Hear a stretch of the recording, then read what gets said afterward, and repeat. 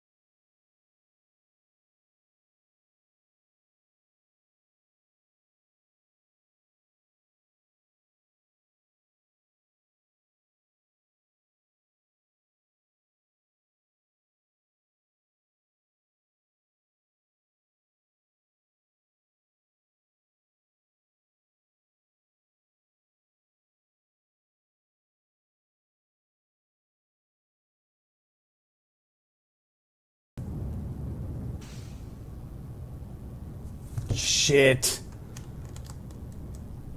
Come on, damn it. Fight it, fight it, fight it. Amazingly enough, we're able to do this on one engine. Holy crap. Well,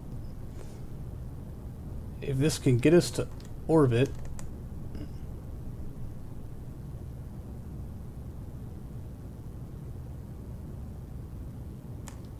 without throwing our relative inclination off that badly. Why are the RL-10s the jankiest engine we have? I'll say, I don't think we've seen too many failures out of the, these are the RL-10s, not the RD. Did I say RD-10? I don't remember. Yeah, the RD-275, I expected a much higher failure rate than this, but I guess we are using these a lot, and should therefore expect... But man, this is like 1 out of every 5 flights. We're getting a fucking failure out of these engines. But the RCS system is able to hold our attitude, so we're not going to abort.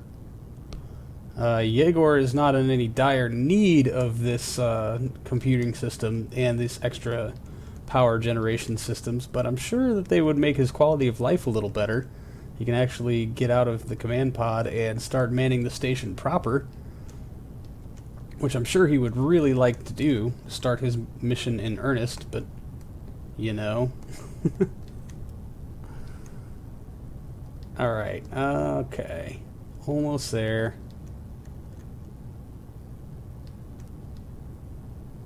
Alright, shut down.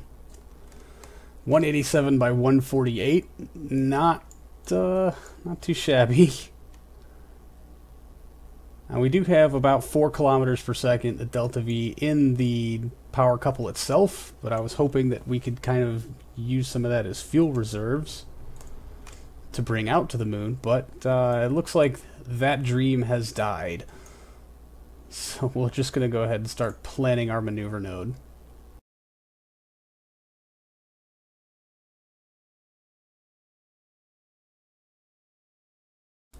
Well, we're probably just gonna have to roll with that. The inclination isn't too terrible, I guess, and we will just roll with this busted ass upper stage.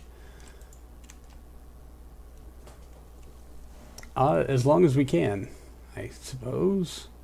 What contract did we get? Oh, vessel complete, not an actual contract. That's fine too. That can go away. And what are you? That's not even remotely the way we're supposed to be facing, flight computer.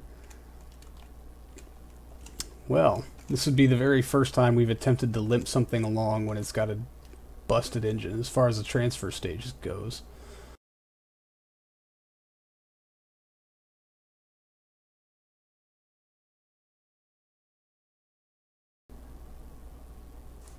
Alright, light them up. And fight it, fight it, fight it, fight it, fight it.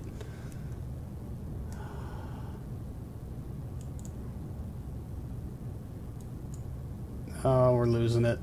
We're losing it.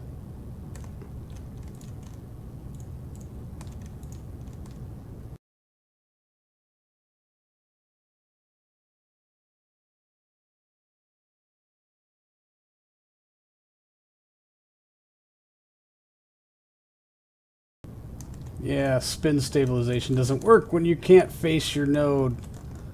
Oh no, God. Alright, I think we've lost it. Shutting down. Crap.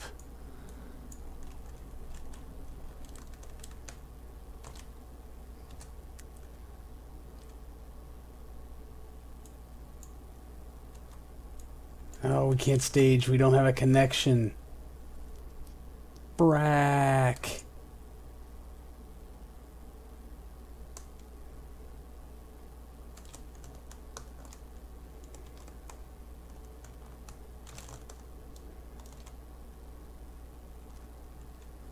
Alright, I promised myself I wasn't going to use time warp to cheat and get rid of my rotation that way.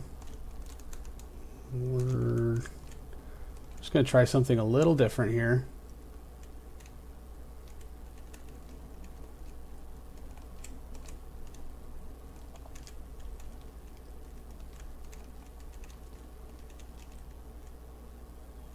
Face to the node.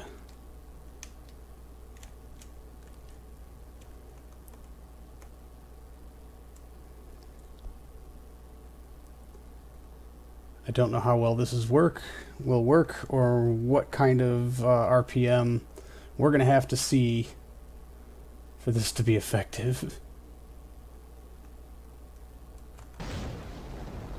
Vapor and feed lines.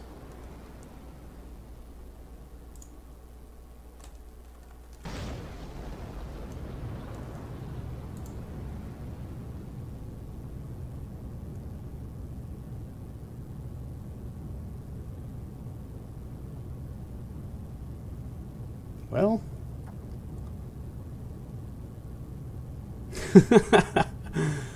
not bad.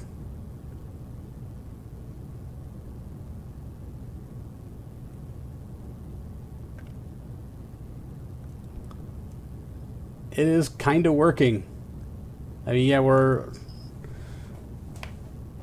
a little off our axis, but we're going.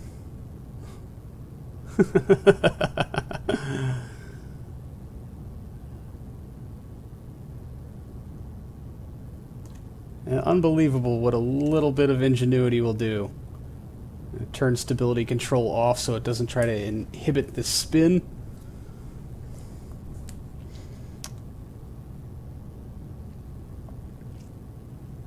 Although we're probably going to see a failure on this engine also, because it's going to be getting pushed well past its burn time.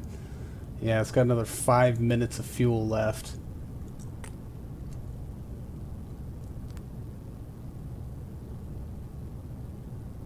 I'm scared to go into physics time warp, because I'm sure this thing will just tear itself apart. But, I cannot believe this is working. Holy shit. Alright, well, I'm not going to make you guys watch this, as absolutely brilliant as it may be. It's on the dark side, and I'm sure you've gotten the gist of it, so enjoy some time warp here, fellas.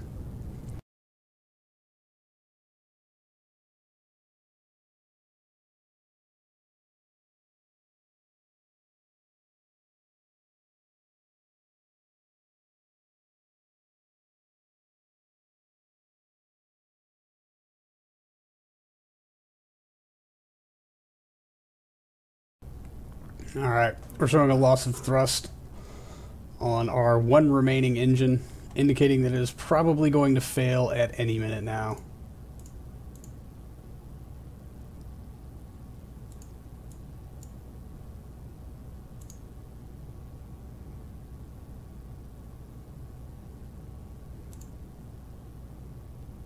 Yeah, we're getting about 35 kilonewtons out of it.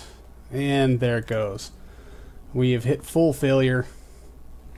Go ahead and turn our stability control back on and stage away. Light up our asterisk.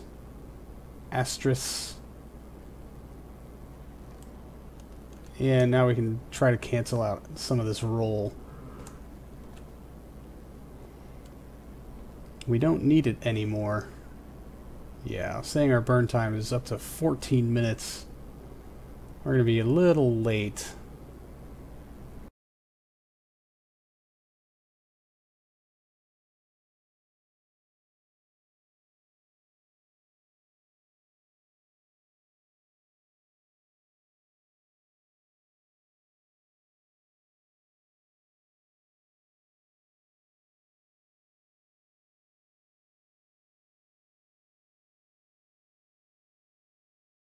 All right.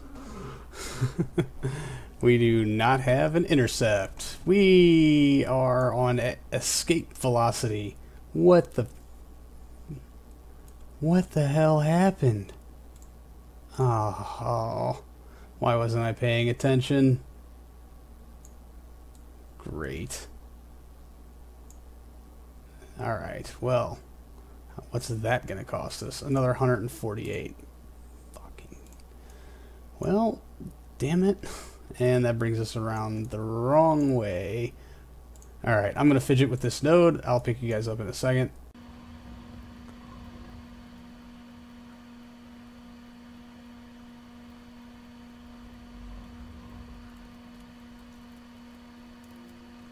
I don't believe for a second that that's not going to get us an intercept.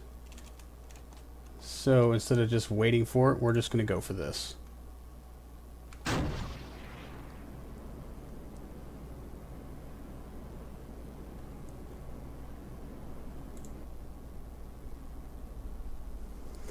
Why did MechJeb lie to us like that?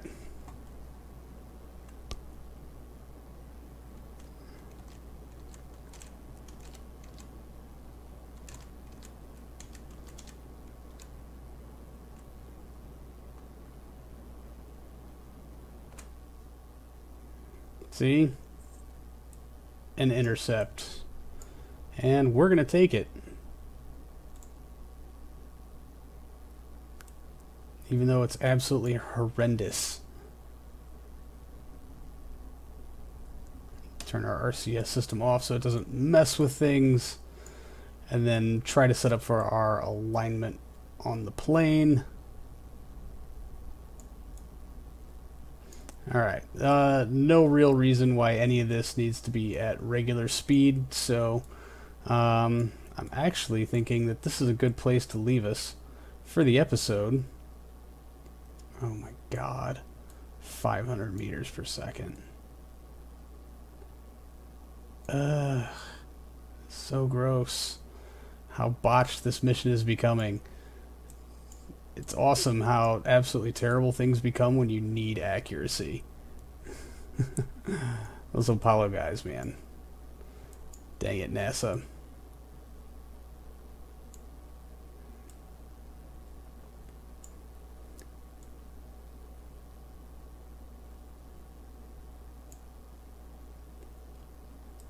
.303. Skimming the surface. Alright, anyway. Next time, the rather haphazard alignment and docking of something already in orbit after a transfer, a skill I desperately need to work on. So thanks for hanging out, everybody. I do appreciate it, and thanks for helping me get to above 80 subs now. I mean, that's so awesome. I'm absolutely flattered and humbled that at least 80 people think that my crappy Kerbling is worth watching enough to click a subscribe button and get notified every time more of my crappy Kerbling comes along. So thank you to all of you. You guys are amazing and awesome, and I'm really bad at compliments, so there's that. Thank you, honestly. This is really fun, and I really enjoy doing it, and I really hope that you guys are having as much fun watching me goof off to this as I am having goofing off to this, and I hope you will continue to hang out with me into the future. As always, I'm always open to suggestions and criticisms and things like that, so tell me whatever you want to say down in the comments. Thanks a lot, everybody. I'll see you next time.